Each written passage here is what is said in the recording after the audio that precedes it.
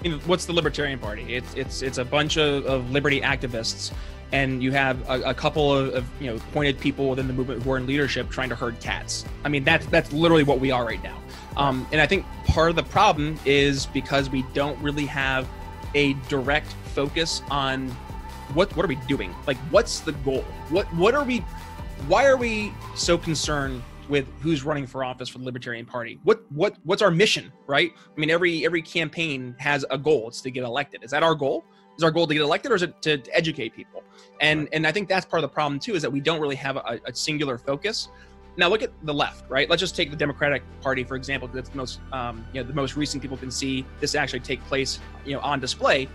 You have Tulsi Gabbard on stage. She is, I would say, a non-interventionist Democrat, maybe leaning independent, right? You have Andrew Yang, who I dare say is an independent Democrat who has these visions of grandeur for universal basic income.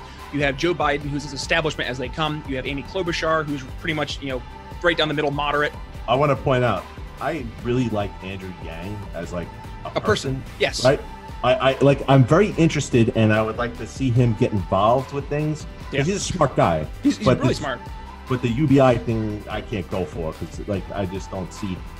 If you want to give people $1,000 a month, right? Okay, why not just let me keep $1,000 a month out of my paycheck by stop taxing the hell out of me? Kevin, you're definitely following my tweets. I tweeted that a couple of months ago. Like, come on, man. Like that, it makes sense, let me right? keep my money. Right. Why do I have to filter it through you, where you're going to spend it on bull, and I just keep my $1,000 a month? Yeah, I'm cool with that. Now, sneak behind the curtain. Make sure you tune in next week to the Brian Nichols Show, because I actually have Max Gulker from AIER back on my show. We're going to discuss the Yang Gang. We're talking about UBI. So, in just general consensus, we came to at the end of the show. We like Andrew Yang as a person. We think he's a great guy. I would love to go have a gluten-free beer with him. However, his ideas are wacko. I mean, that's just. I mean, it is what it is. But when you look at the Democratic Party, by and large, there is a cornucopia of beliefs. How about that for Thanksgiving? We have a cornucopia of beliefs that are being represented on stage. And heck, I'll give credit where credit's due as well.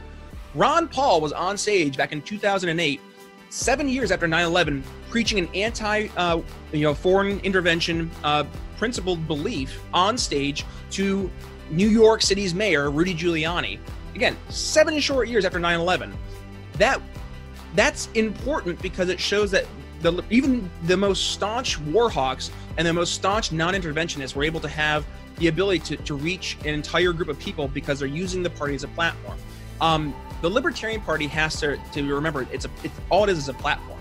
So what we need to do is really try and remember that at the same point in time that we have these different beliefs within the libertarian movement, we're still on, to use Jason Stapleton's analogy, we're on this bus floating through space, and we're all going to Destination Liberty Land, right?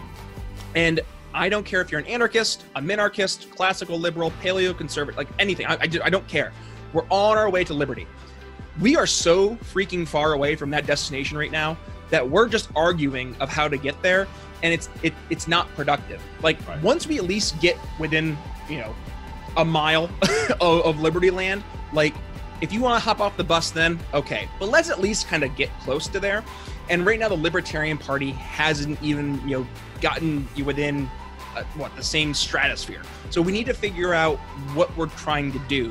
And if we're trying to actually change people's minds, bring more people into the movement, and either have electoral success or just have success from educating people, that we need to get further along as a unified group, despite our differences. So to the Kim Ruffs or the Adam Kokeshes, or heck, even the Lincoln Chafees, right? If you're on board with promoting liberty, I will, be right there with you, fighting the good fight. But it's also important to make sure that we're promoting libertarian beliefs. So I would love to see someone like Kim Ruff, who I as well had on my show, because she speaks about what it is to be a libertarian and makes it make sense, right? I would like to see Lincoln Chafee, if he is a libertarian, tell me his libertarian beliefs. Have him tell me his libertarian story, right? Because we all have the libertarian story. So I would want to hear his libertarian story. Be convincing about it. And then it comes down to, okay, Libertarian Party, establishment. What do we want? Do you want the converted Republican Democratic senator who voted for the Patriot Act to be your nominee? Or do you want a principled activist who's been a loyal member through and through throughout their career to be your nominee? Now, if you want to go towards the credible person, right, being the former U.S. senator, all right, well, are they libertarian?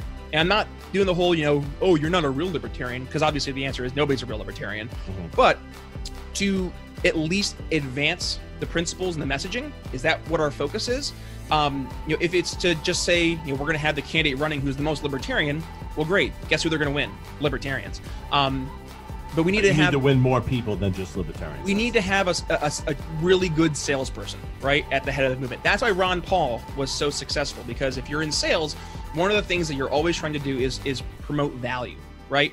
And what did Ron Paul do so well? He promoted the value of liberty. He said, why are we sending our boys and girls overseas to fight in these endless wars? I mean, do you realize that Afghanistan, we've been in Afghanistan longer than World War I and World War II combined?